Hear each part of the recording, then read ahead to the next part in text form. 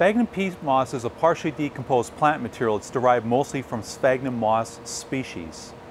Sphagnum peat moss is used as a base in all the products that Premier Tech Horticulture offers, whether it's PROMIX, professional retail products, or even our consumer products. If we take a look at a sphagnum bog, essentially peat moss is harvested with vacuum harvesters. So they go over the surface of the bog and they basically vacuum up the peat. Within a bog, there's various layers of peat. So on the top of the bog, you have what we call our top moss, or our kind of professional quality peat, similar to what we see here. And then as we drop down through the layers in the bog to the bottom, you go from a nice spongy kind of lightly decomposed peat all the way down to a dark, almost black decomposed peat.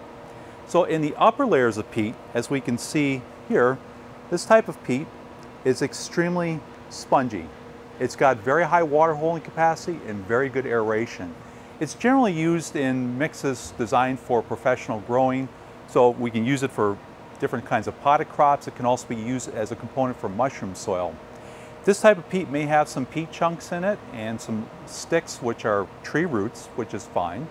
Again, as I mentioned, it does have a lighter color, so this will be more of a light brown or even like a tan color, depending on where it occurs in the bog. And essentially there's two types of, shall we say, coarse or professional peat. Essentially it's based on the type of screening process. So the coarse peat, as we see here, would be used in the mixes that are used for larger containers and cell packs. And then we screen that even finer, so it's used for plug and germination purposes. So as we go down through the profile of the peat bog, we'll get to what we call the middle layers of peat. As I mentioned before, as we go down through that, the peat becomes a little bit darker in color. That's represented as what we see in this container here. Peat gets a little bit darker in color because it's a little bit more decomposed. There's also a little bit more fine material in there. So it makes a really good component to be used for consumer-based potting soils because it has better water retention. It doesn't dry out as quickly. And also it's very good for conditioning soil in the outdoor situation. So a lot of our bales of peat that we sell at the lawn and garden or at the mass merchants, this is the type of peat you would use for that purpose. And as we go down through the soil profile a little bit further, we get down to the lowest layers, which will get into more of the black type of peat. Black peat is really good to use as an amendment for soils. So essentially, in our product line, we will design products that actually are designed to be mixed in the soil. So for instance, we'll have different soil amendments such as a 3-in-1, where we'll use that black peat. Nice thing about it is it very easily increases the organic matter of the soil, and it physically enriches the soil, so you get good water retention, and also if it's clay, you'll also get better aeration as well.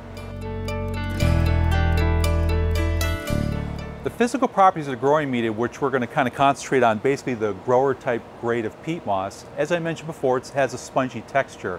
So it retains a lot of water, but also has good aeration. Nice thing about it retaining a lot of water is you don't have to water quite as often, which makes it real nice, especially in hot, dry conditions. Since it has excellent airspace, as mentioned before, you're going to get better root development. Plant roots need both air and water. So if they can access the air more easily, that's going to actually produce better root growth, which produces better top growth. So that can also lead to a faster plant finish if the plants are not struggling with lack of air.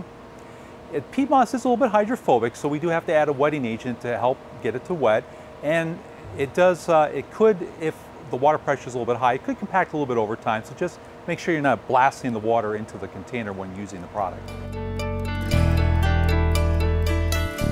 As far as chemical properties, peat moss basically provides almost no elements whatsoever, whether it's plant nutrients or other undesirable ones.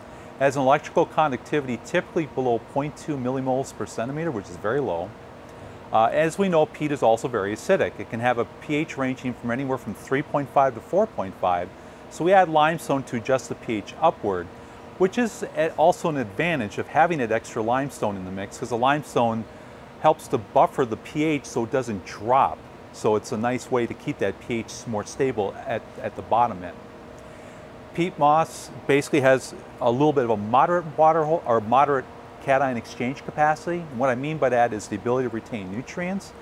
I wouldn't depend on that. I would basically fertilize the needs of the plant rather than depend on that nutrient retention capability. It's also free of herbicides or any types of chemicals, so you don't have to worry about it causing any contamination in your crop.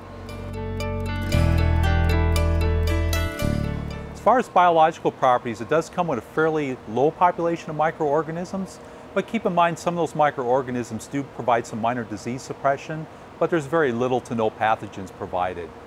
So basically, one last thing is it's also the ideal environment for growing biologicals. So for instance, we have active ingredients that we add to our products. Peat moss is a great material to use as an insulator for those organisms.